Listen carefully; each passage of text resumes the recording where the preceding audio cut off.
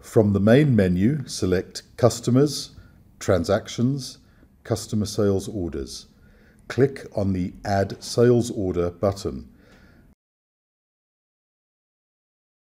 Select the customer from the Customer drop-down menu. Confirm that the delivery date is correct.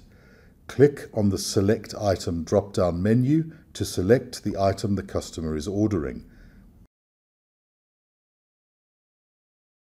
Tab to the quantity field and enter the number of units the customer needs. Confirm the value is correct and scroll to the bottom of the page. Click on the Email button to process the document. Once processed, the document will display on the Customer Sales Orders screen.